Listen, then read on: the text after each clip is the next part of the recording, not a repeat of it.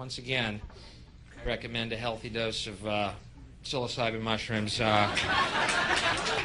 3 weeks ago, 2 of my friends and I went to a ranch in Fredericksburg, Texas, and took what Terrence Mckenna calls a heroic dose. 5 dried grams. Let me tell you, our third eye was squeegeed quite cleanly.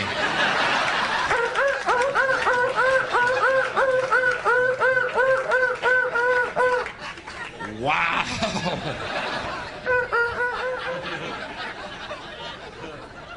And I'm glad they're against the law. Because you know what happened when I took them? I laid in a field of green grass for 4 hours going, my God, I love everything. The heavens parted, God looked down and rained gifts of forgiveness onto my being, healing me on every level, psychically, physically, emotionally. And I realized our true nature is spirit, not body, that we are eternal beings, and God's love is unconditional, and there's nothing we can ever do to change that. It is only our illusion that we are separate from God or that we are alone. In fact, the reality is we are one with God, and He loves us. Now, if that isn't a hazard to this country, you see my point. How are we going to keep building nuclear weapons? You know what I mean? What's going to happen to the arms industry when we realize we're all one? It's going to fuck up the economy. The economy that's fake anyway. Which would be a real bummer, you know. You can see why the government's cracking down on the idea of experiencing unconditional love.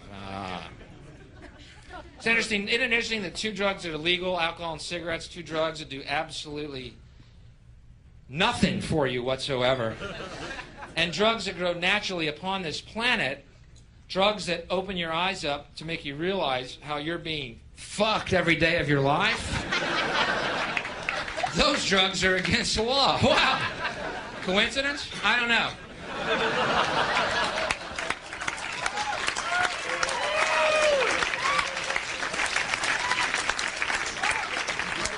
I'm sure their motives are pure. But, isn't that great? Mushrooms grow on cow turds. I love that. I think that's why you giggle the first hour.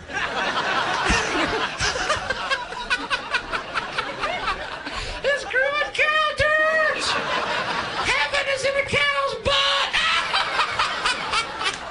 I know where heaven is. Where? In a cow's ass!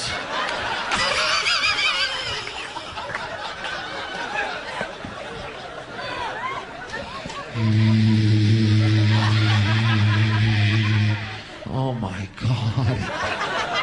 Lift me up out of this illusion, Lord.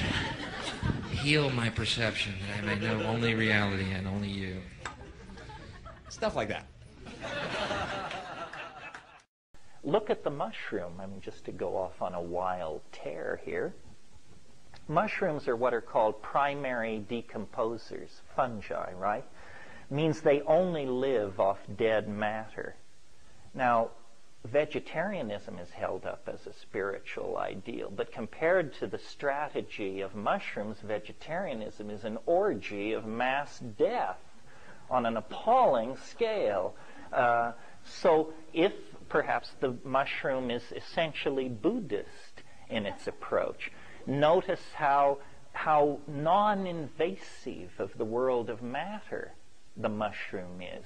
It forms a diaphanous network through the soil as tenuous as cobwebs, and yet filled with neurotransmitters. And you may remember from last year, it was discovered that the largest organisms on this planet are mushroom mycelial mats. They cover acres. They weigh more than blue whales, and they're so old it's better not even to speak of it. This looks to me like this is what intelligence driven by ethical concern for life would design itself into. Say, no harm. We want to be primary decomposers. We want to be as diaphanous as cobwebs. We want to be a spore-bearing life form that can percolate through the universe, and we want to have instantaneous access time to the galactic databases. This is what the mushroom looks like. I can imagine a scenario like this. A spore-bearing life form somewhere in the universe. It does everything with the technology of DNA. And you see, these spores actually can survive in the environment of outer space. I mean, that's what they love. If you store spores, you store them at 220 degrees below zero in liquid nitrogen. You store them in an outer space-like environment. Well, you can imagine a spore drifting in here, inculcating itself into the environment, and then carrying out a complete survey. And then, isn't it strange that these mushrooms were right in our paths as we left the trees and descended onto the African grassland? My book, Food of the Gods, I argued that psilocybin is what propelled us into humanness. But I didn't discuss the potential alien origin of the mushroom itself. I just said there is an X factor in human history. Something caused the human brain size to double in about 1 million years. No straight anthropologist or evolutionary primatologist has a clue as to what it was. And I think that psilocybin is like an enzyme for cognitive activity, and that it coaxed out of us language, theater, art, religion, poetry, all of these things, and it created a kind of partnership paradise, a role-appropriate, sexually balanced, gender-honoring, child-sensitive, nature-sensitive civilization. And that all fell to pieces about 15,000 years ago, and we have been on, a death march into hell ever since. As soon as you get agriculture, you get surplus. That gives you haves and have-nots, and the need to beat out the brains of people who are not in your social group because they're trying to get at your grain storage. Agriculture means the end of nomadism. It means sedentary populations. It means cities.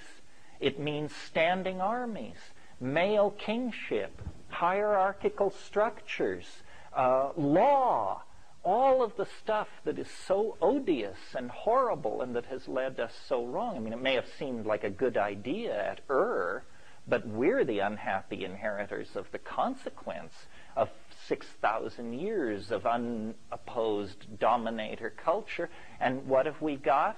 A shattered atmosphere, toxified oceans, schizophrenic populations, and mendacious politicians. This is not what our parents raised us for, folks.